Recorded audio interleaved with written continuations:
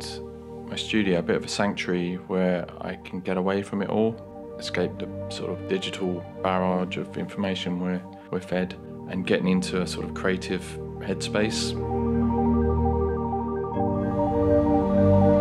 So I'm playing around with some mixed media pieces, collaging, printing, and then painting. And just exploring a sort of looser, freer style of working. So after about 2 hours of drinking loads of cups of tea and shuffling paper, I tend to find like a sweet spot where I feel creative.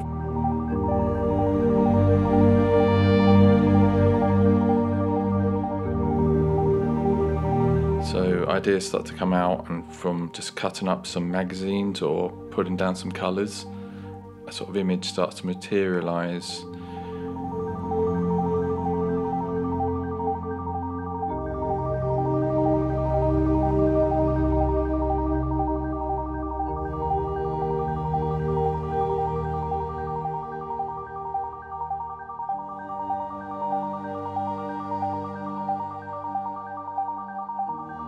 These images I'm working on at the moment are kind of like hazy memories from travels or special moments.